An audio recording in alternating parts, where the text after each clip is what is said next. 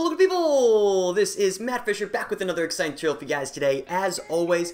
And today's tutorial is actually YouTube related. I'm going to show you guys how to remove all the videos in your watched later section.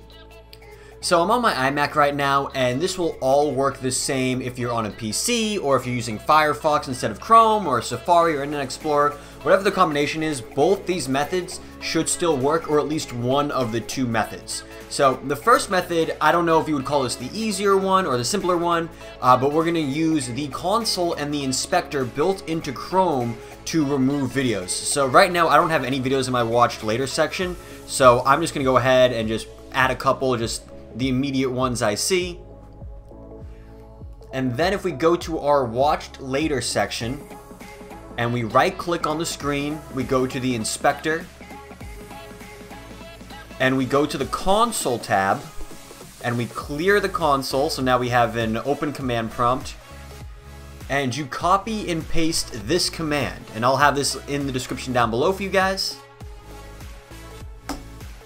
And we execute, and as you guys can see on the fly, it clears all the videos in my watched later section.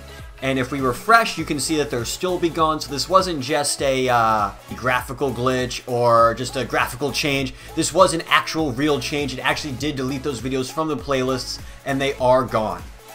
Now, this second method is a little more native. It doesn't require you to use any code or anything like that. You can just use the built-in tools in YouTube.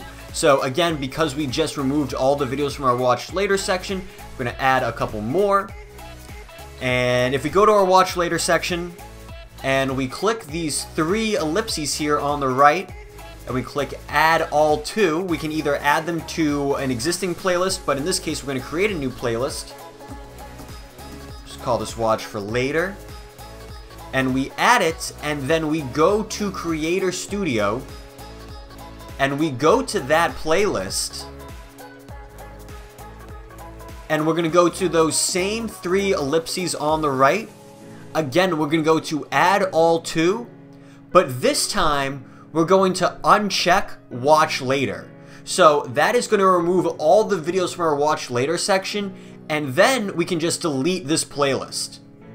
So then we've accomplished the same goal by removing all of our videos from our watch later section. And like I said before, we didn't have to use any code or anything like that. We just used the built-in features in YouTube. But that's going to wrap up the video that I have for you guys today. If you get stuck on anything, feel free to drop me a comment down below, and I'll do my best to help you guys out as usual. But other than that, enjoy the rest of your day. Make sure to click on that subscribe button for more, and take care.